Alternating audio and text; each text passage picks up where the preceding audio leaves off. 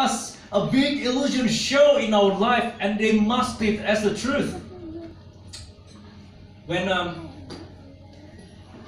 When we face hardship and challenges in our lives, when we were born with a certain disadvantage in our life, they will trick us into believing that this is our fate, that we are just unlucky, that this is the condition that we are in for the rest of our lives. And they're trying to trick us into believing that God must have not existed, because if He does, then He must have hated you, that He must have abandoned you, because otherwise you will not be in this condition that you are in right now. You see, I was tricked for so many years into believing that I am nothing, that I am worthless, that I have no purpose in life. And it takes me years before I realized